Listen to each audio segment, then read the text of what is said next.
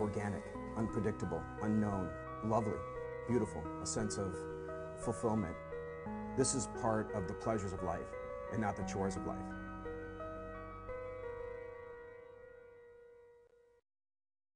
On this edition of Daily Iowan TV, organ donations? No, not that kind of organ. See what one giant donation is doing for a local Iowa City church. Also, learn how everyone's favorite bird, Herky the Hawk, has developed throughout the years.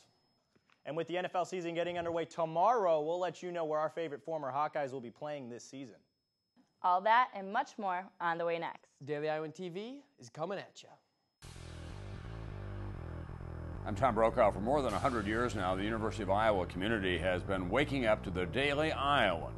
Today, it's the largest newsroom in eastern Iowa. And now you can see the news every night on Daily Iowan TV and get it anytime worldwide at dailyiowan.com.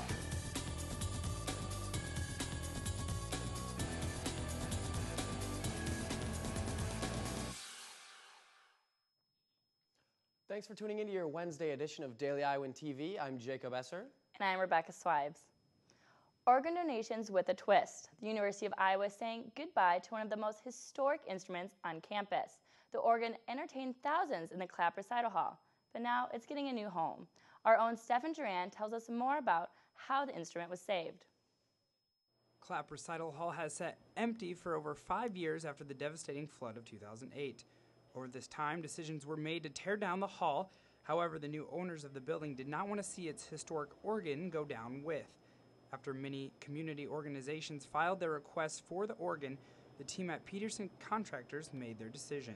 And since then, we've been hurriedly trying to dismantle it and getting it down with the assistance of Dobson Organ Company from Lake City, Iowa. Members of St. Andrew's Presbyterian Church have indeed been carefully dismantling one of the largest working pipe organs in the country. With the presence of this instrument in the church's new upcoming facility, Matthew is confident the organ will broaden the music and community aspects of the church. Not only will we have an instrument that will be able to lead worship in a richer way, but it's also going to be a way for us to reach out to the community, to host concerts and recitals and even conventions. Throughout this project, support and excitement has come from church and Iowa City community members alike. And Matthew hopes with the continued support and progress of the new building, the organ will be up and running in 2015. Stefan Duran, Daily Iowan TV.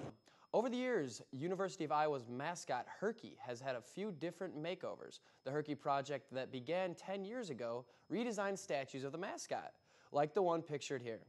Recently, 4 new statues were released to the public. Project coordinators say that they expect 71 more Herky statues to be released by spring of 2014. Any artists and businesses of Iowa City and the Johnson County area may purchase and design their very own Herky statue. The Iowa City Police Department has had a lot of action throughout the years.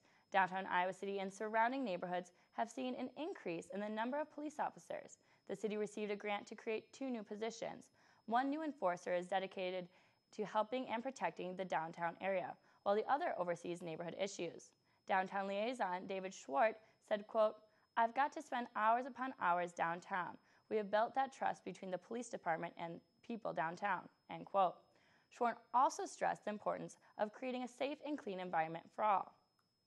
And coming up later in the show, Food for Thought. Learn how UI students are gaining more freedom on what food they can eat throughout the semester. And Hawkeye Buzz is back, and I'll tell you about all the hot spots to visit over the weekend. And in sports, more analysis from Saturday's loss. But first, we have Daily Iowan TV's Tiara Simpson here to talk about this week's weather forecast. Tiara, take it away. Thanks, guys. You've probably noticed the beautiful weather outside. Lucky for us, we can expect more of that tomorrow. Tomorrow morning will be a cool 75 degrees, but the afternoon will heat up to a high of 86 degrees with partially cloudy skies. This will continue until the evening when the temperature will drop to 73. Looking towards the rest of the week, Friday will be a steamy 91 degrees. Saturday and Sunday will also reach a high of 91 degrees with a 30% chance of a thunderstorm on Sunday. Monday will be 88 degrees and cloudy, but Tuesday will cool off slightly with temperatures dipping to 86 degrees. I don't know about you guys, but I'm ready for some cooler weather. Back to you two at the desk. The one thing that is constantly on a college student's mind, food, of course. The UI has changed students' meal plans to a block plan system. That means students can use meal swipes anytime during the semester, and the swipes won't expire until December. In addition, students may now use their cards at various retail locations to buy meals outside of the cafeteria. This includes C-stores in Burge, Hillcrest, and Mayflower. Jill Irvin, the director of the UI Dining, said that the university contemplated the new system for a few years before giving it a go. With the block plan, students can use their meals in a way that better suits their needs. Irvin hopes that the students will recognize the value of the new system. Wednesday afternoon, President Obama spoke in Sweden about the conflict in Syria. He left open the possibility of sending retaliation over to Syria, even if Congress did not approve this action. Since the country was accused of using chemical warfare, this talk heightened. Congress will be set to discuss which actions to take when they resume session in a few short weeks. 53-year-old Ariel Castro, who was found guilty of kidnapping 3 Ohio women, was found dead in his jail cell late Tuesday night. Castro was convicted of 937 counts in court, including kidnapping and rape this past summer. Investigation on his suicide will continue. Now let's toss it over to Alyssa Bergamini for our Wednesday segment, Hawkeye Buzz. Alyssa, what is buzzing? Thanks, guys, and everyone, welcome back to this week's edition of Hawkeye Buzz. It's hump day, so that only means one thing. The weekend is just around the corner. And although it may not feel like it, the summer season is quickly winding down. But the weekend activities in Iowa City are only heating up. Starting with tomorrow, the University of Iowa Seaman Center will be hosting a John Deere Day. And for those of you who are interested in engineering or public health, this is a great opportunity. So go check it out, and this starts at 10 in the morning. On Friday, camp will present a glow-in-the-dark dodgeball tournament in Hubbard Park, starting at 10 p.m. How can you pass up free food, free drinks, and the first place team in the tournament will receive a $100 prize. And when you're done watching the Hawkeyes take on the Bears at Kiddick Stadium, come check out Summer of the Arts Saturday Night Concert Series. The Ped Mall will be booming with live music of local bands to family-friendly events, which will take place all night. Well, that's all I have for you guys today, and stay tuned next week for a special interview with a local celeb. Rebecca and Jacob, back to you guys. Thanks for that buzz, Alyssa. And did I hear something about glow-in-the-dark dodgeball? And free food.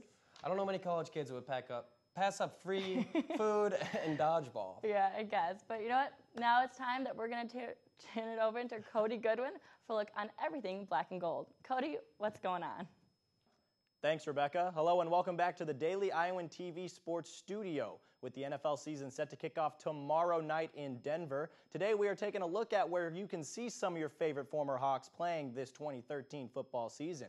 As 53-man rosters were finalized this week, 26 former Hawkeyes made the cut across 16 different rosters. That's half the league. Micah Hyde made the cut in Green Bay, making Mike McCarthy's roster as the third-string cornerback. Hyde was drafted by the Green Bay Packers in the 5th round of this year's draft, 159th overall. He recorded 240 tackles in 51 career games for the Black and Gold.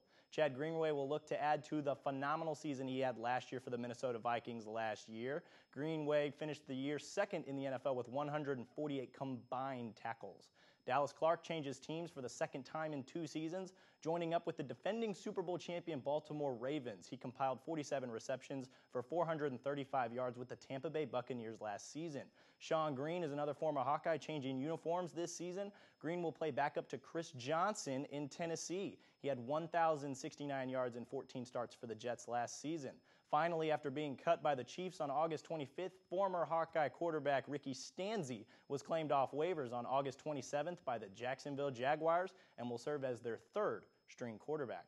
Former Hawks in the NFL to Hawks still sporting the black and gold. The Hawks came into look in 2013, looking to shake off a miserable 2012 campaign, which saw the black and gold outfit lose 6 consecutive conference games en route to a 4-8 season, the worst under head coach Kirk Ferentz since the late 90s and early 2000s. As you can imagine, a lot of raw emotion post-game.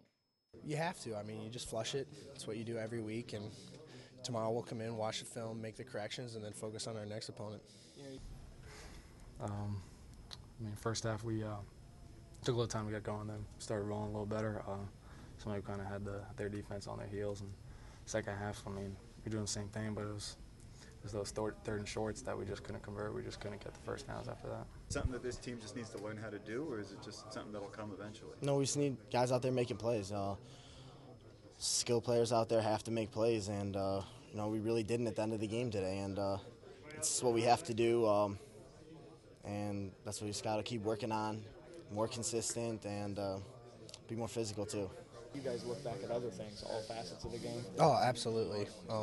That's what coaches do. They try to help us improve on all plays. You can't predict when the critical plays are going to be, so you just got to try and make sure that you're at your best when those critical plays happen. I can't tell you when they're going to be, but we did plenty of things that we need to correct.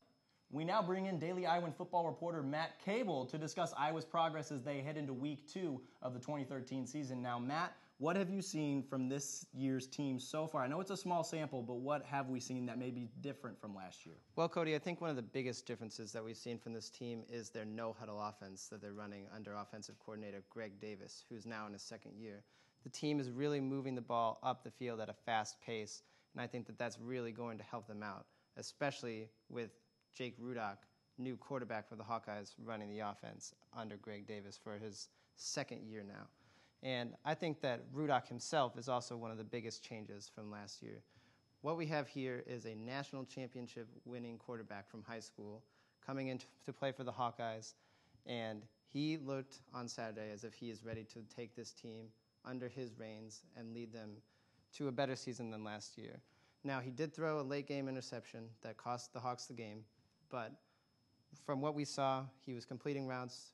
He was able to score with his arm and his legs, and I think that with Rudock, that they have a really strong chance. And we also saw running backs Mark Wiseman and Damon Bullock form a competent duo in the backfield, and together that would open up the play action for the team and really start to open up the downfield plays for Rudock and his receivers. Lots of offensive excitement from the Hawkeyes in week 1. Now, tell us, Matt, what needs improvement before Saturday's game? Well, I think that Rudock will have to mature a little more in his late-game situations, and the defense will need to step up a little bit more. They did a good job containing the run, but they gave up some big plays in the air. And I just think that with the solid core of linebackers, they need to have a big effect on containing the Missouri State offense. Missouri State offense kind of comes in the form of their quarterback, Kiera Harris, who will lead the Bears in on Saturday. Now, 8 FCS schools beat FBS schools in week 1, something that's almost unheard of. Quickly, now tell us, what does Iowa have to do to avoid becoming a part of that losing FBS group? Cody, I just think they need to play regular Iowa football. They need to run the ball, pass the ball, play solid defense, and the Bears shouldn't be a big problem for them. Iowa's never lost to an FCS school, and that's all they need to do. Play true Iowa football. Establish the run, an effective play-action pass. You heard it here first from football reporter Matt Cable. Thank you a bunch, Matt. And on a final note, the Pittsburgh Pirates put an end to a 20 consecutive losing season streak last night, winning their 81st game of the season 4-3 over the Milwaukee Brewers. Travis Snyder homered in the 9th to give the Pirates the lead, and Mark Melancone nailed it down with his 11th save of the year. Pittsburgh will go for their first winning season since 1992 when they won the National League East tonight in Milwaukee against the same Brewers. That's all we have for today. Be sure to tune in tomorrow for our Daily Iowan pregame coverage show as the Hawkeyes look to bounce back against the Missouri State Bears this weekend. Back to you guys at the desk. Thanks, Cody. And Daily Iowan TV is the only place to see what's going to be in Thursday's edition of the Daily Iowan. Check out what the Iowa City community and Iowa legislators have to say about the recent conflict in Syria. And also read all about UI students who are turning poster printing into their own business. Well, that's your most current edition of Daily Iowan TV. Be sure to check us out at the same time tomorrow or anytime at dailyiowan.com. Thanks for watching and have a great night. Go Hawks.